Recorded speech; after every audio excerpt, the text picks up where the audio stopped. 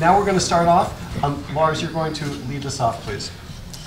Thank you very much, and thank you for inviting me here, in particular because the conference takes place on April 16, and there's just now a new direct flight from Copenhagen to San Francisco, which I could enjoy.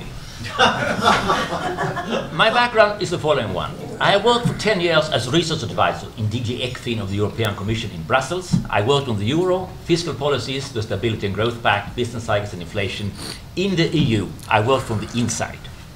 So, what did I, as a Eurocrat, learn from 10 years of policy experience in Brussels? I think there's one lesson. Well, first of all, I have a reply to this question, which I never put in print, and that is, when I came to Brussels, I had no prejudices about Europeans. When I left, I had more. But I don't put that in print. Instead, I say the same thing. When applying macroeconomic models in an EU context, you should pay careful attention to the economic policy culture of individual member states. And what is the economic policy culture? Well, it's a kind of the policy regime, the broader framework for framing economic policies. And it consists of two features. First of all, the expectations held by the public, the voters, concerning the behavior of policymakers.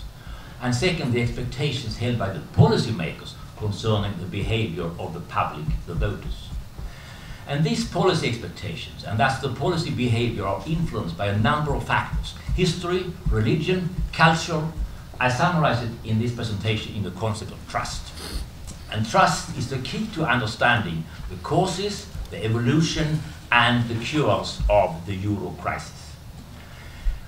But how do we measure trust? Well, the euro is a unique currency. It's a unique currency, first of all, because it's the first time we have a monetary union with centralized monetary policy making and decentralized fiscal policy making.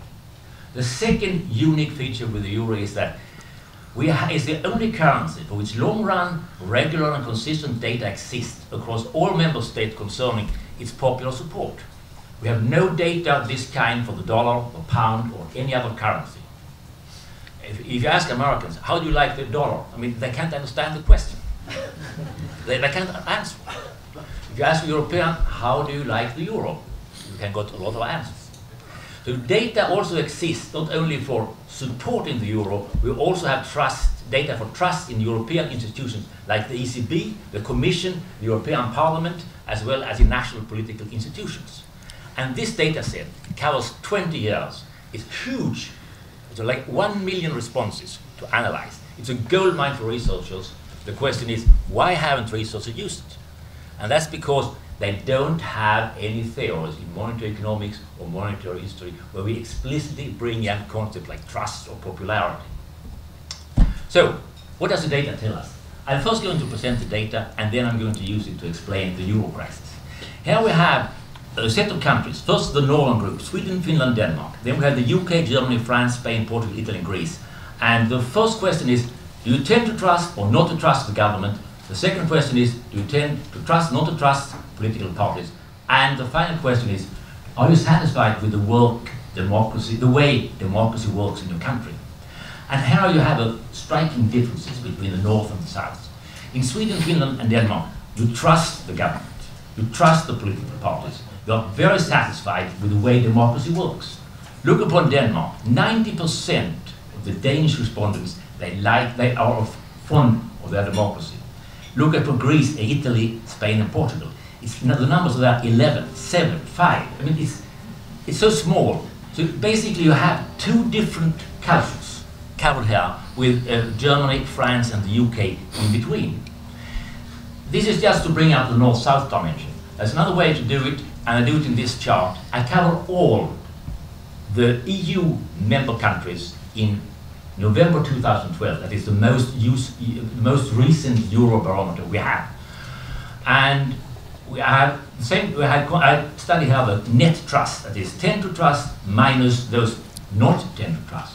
And here we have the government, the parliament, and the political parties.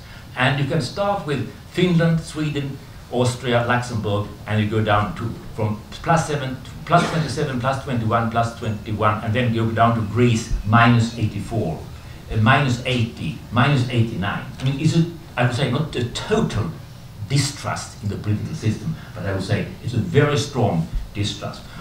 What do we use this kind of observations for when we discuss policy framework and policy issues? Well, we can look upon the euro crisis and I can ask the question, what was the direct cause of the euro crisis? Well, the fundamental problem was the conduct of fiscal policies on the member state level. The Stability and Growth Pact was designed to discipline fiscal policy across member states. It failed due to the weak preventive and corrective arm of the Stability and Growth Pact. That's one answer. That's a standard macroeconomic answer. But there's a deeper answer. There's an indirect cause. And the fundamental cause of the crisis is a lack of trust by the public in the political system, in the government and in the national parliament. Lack of trust contributes to tax evasion, to the spread and acceptance of corruption. It contributes to a populistic, short-run economic policy approach, preventing a balanced fiscal policy and structural reforms. It contributes to low quality of governance. That's an outcome. And you can talk about a vicious trust circle. Weak economic performance fosters low trust in the political system, preventing reform and fiscal consolidation, contributing to weak growth, weak tax compliancy, capital flight, and so on. And the euro crisis reduces trust further. And low trust in democracy fosters extreme political reactions. When you listen to Brad Long this morning, he was pushing for this line, and I think Harold was also bringing it in, comparing Europe today with Europe in the 1930s. And there's a virtuous trust circle. Strong economic performance fosters strong trust in the political system. It fosters solidarity and trust within society. This is the case of the Nordics and Germany. These countries have carried out reforms and benefited from them.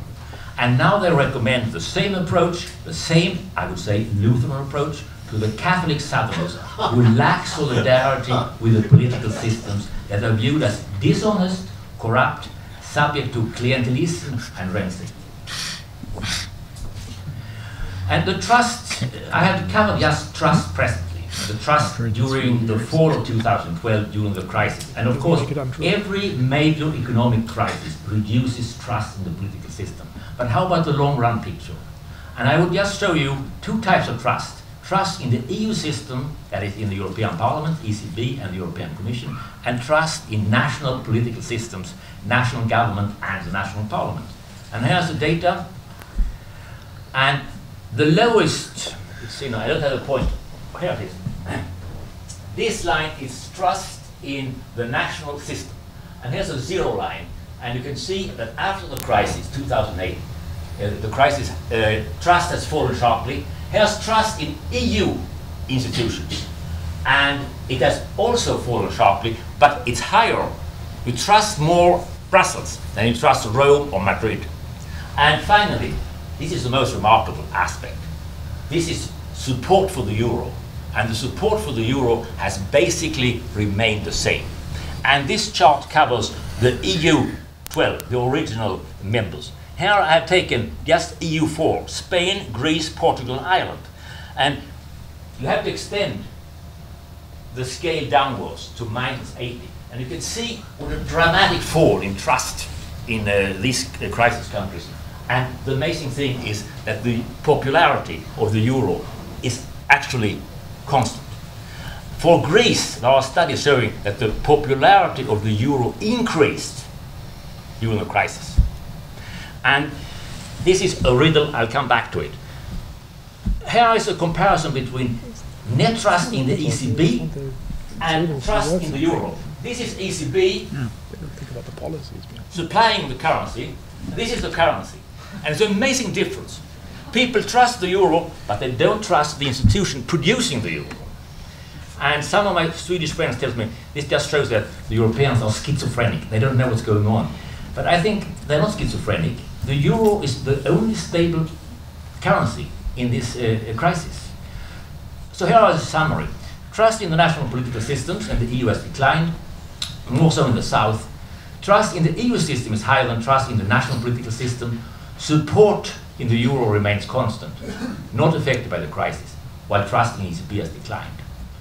And how do you explain the stable trust in the euro and declining trust in ECB? Well, the euro has got a credibility of its own. It's not blamed for the crisis. So it's not a euro crisis. But, and this is in a way good news for the euro. Now to the cure. I have 5 minutes to finish. The official EU response is this one. Strengthen the preventive and corrective arm of the Stability and Growth Pact. Improve the quality of fiscal governance. And you have the program here, the 6-pack, the 2-pack, the fiscal compact, and perhaps a banking union, a budgetary union, a fiscal union, and a political union. And here is a summary of all the measures taken by the Commission and the Council to strengthen the preventive arm of the SGB. And when this picture was first shown to a group of Finnish economists and policymakers, they just sighed. I mean, look at the mess of all the steps that are going to be taken here in the European semester. So the question is, will this work? Well, the new fiscal framework will probably be better than the old one, but it has to strengthen, in my view, the decentralized fiscal policy making, thus strengthening trust in the national political system. Fiscal policy is central in the democratic process, thus it should rest strongly with the member states. If we look upon the long-run cure, the answer is, of course, we should foster trust in the national political system and in the EU system via decentralized fiscal policy.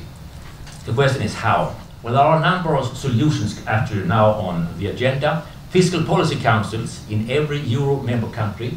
You will see that in a few years. The Eurostat offices should be in every Euro member country, so no country can play around with the data and fool the Commission. We have the annual alert mechanism report being produced now. The second report came out a few weeks ago. And we may also play with explicit expenditures constraints. But this is a lengthy process, judging from history. It takes time to change trust in the political system. And this is not a short-run solution. So, I have 2 minutes. What about the future of the euro? Well, so far there is popular support for the euro. But the question is, how long? It's really exciting. Every new Eurobarometer will give us an answer. When will the blame game being played so it will be actually the currency that is the cause of the crisis? Well, I have a very, commonsensical reply to this question. It depends on how rapidly EU and domestic policymakers learn how to make the monetary union work better, bringing about a recovery, thus creating the trust necessary to foster euro sustainability. Well, I haven't discussed the issue. How much trust do we need? Well, what is the level of trust that's critical for the sustainability of the euro? We don't know yet. The future may test that. Suppose the euro is not becoming sustainable. What will happen? Well, perhaps we will get a high-trust monetary union in Northern Europe and a low-trust monetary union in Southern Europe with a flexible exchange rate, and eventually, when trust is equally distributed across the European Union, the exchange rate can be locked permanently forever.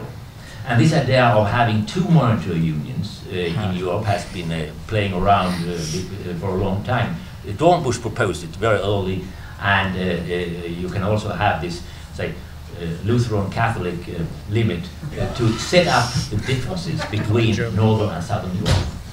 So, the future of the euro, my last slide. The EU has evolved through crisis. Now it's hit by the deepest crisis so far. And in a way, this is promising, because the crisis is forcing the policymakers to rethinking their approaches. The number of steps we have seen being taken concerning structural reform, for example, is just amazing if you compare it with the first 10 years of the euro. So I will have an optimistic take, and I will take the approach by many of the other panelists. What can US teach Europe? And there is a lesson from the United States for Europe, actually expressed by one of Obama's advisors. Don't waste a good crisis.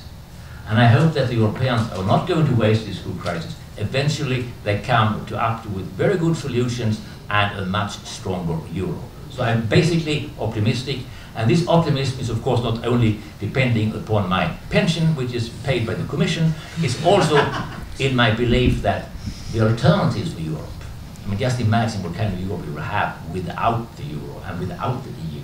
You can go back to history, you can look upon what are the powers that will be dominating in Europe, what are the patterns you will see if you don't have the EU. You may say that the euro didn't turn out to be that successful, but consider the alternatives. I think it's a very good choice. Thank you. Thank you very much.